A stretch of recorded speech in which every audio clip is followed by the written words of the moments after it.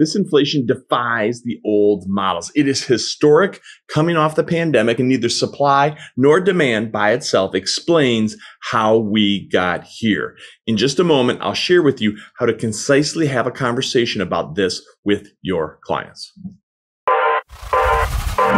This is The Rare Advisor, proud to be a part of the Advisor Advancement Network and home of a business model supercharged by recurring and repeatable events. Your host is Mike Walters, CEO of USA Financial. He is an investment advisor representative of and securities are offered through USA Financial Securities, member FINRA SIPC, a registered investment advisor.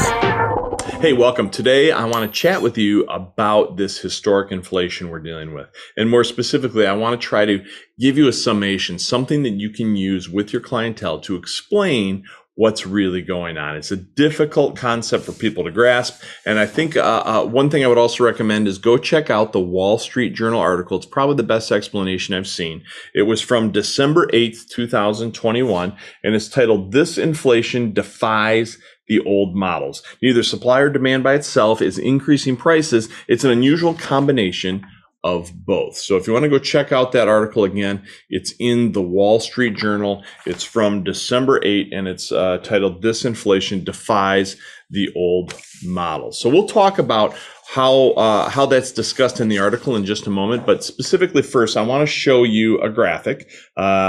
Basically, if you're listening to this on podcast, I'm just flashing up the inflation rate, the graphic line showing where we are today, over 6% inflation, which is what you see on the far right-hand side right here. But most importantly, I've added some additional graphics, this red dotted line coming back. You would have to come all the way back to 1982, almost 40 years ago. Think about that, 40 years ago, 1982, to find inflation of this level. So how do you explain that?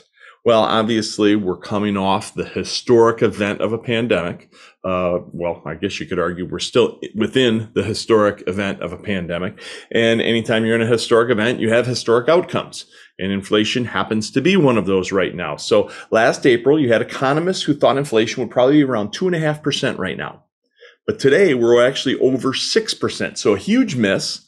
You know, even in the kind of the loosey-goosiness of economic projections and predictions, still just a huge off-target miss from the economists on where we'd be on inflation. So the explanation comes from the traditional two schools. The demand school wants to blame President Biden and the Federal Reserve for administering too much stimulus. Pretty basic, right? The supply school side, however, wants to blame the pandemic-related bottlenecks in all the issues we're having with the supply chain. So again, the two camps are as they've always been. However, I would say it's pretty clear that neither camp is entirely correct. It's a combination of both things. Neither demand nor supply alone is to blame. It's demand and supply together, in my opinion, that are to blame.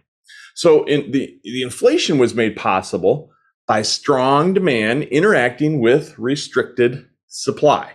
So the U.S. hasn't seen anything like this, no combination like this, really in the history of the country. But you could sort of argue, I suppose, that after World War II is probably the closest we saw when all this pent-up demand was on a collision course with the war-induced shortages. So there was a lot of demand, especially as the troops were coming home, and yet there was all kinds of shortages. So probably the closest thing that we've experienced. So this really makes for an elusive fix to the problem, because fixing supply is largely beyond anything that the White House or the Federal Reserve is going to be able to do. But treating the problem as one of only demand could actually damage the economy even further, or the situation even further. So what's setting the U.S. apart right now is this combination of constricted supply in many of our sectors, and yet we have stimulus-inflated demand. The key is stimulus-inflated demand in that scenario. So normally, an industry would respond to higher demand by raising output and partly by raising prices. Economists would say that that's the supply curve, like sloping up. But sometimes, though, supply is fixed. And so the supply curve is vertical. And right now what we're having is the supply is kind of fixed because of the supply chain problems.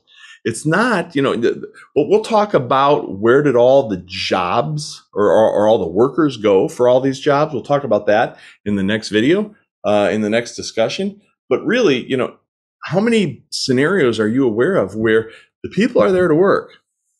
The sales are there, everybody's there, but a part's missing or something is wrong and they can't get it to the finish line. So again, that's kind of the supply issue we're having. Although the demand is there because of the stimulus and the savings accounts are running and checking accounts are running at some of the highest levels they have in many, many moons. So hopefully that helps you get an idea of how to break it down to its basics and explain to an investor, explain to a client what's going on with inflation. This information is for licensed financial professionals only and is not intended for use in soliciting sales from the public. The views expressed represent the opinions of the presenter or their featured guest, not necessarily those of USA Financial or its affiliated subsidiaries. Industry references are generic and not intended to represent actions or beliefs of any individual or entity. Content is only presented to illustrate general principles, beliefs, or ideas and should not be construed as legal or regulatory advice. Trademark and copyright protected. USA Financial and Affiliates.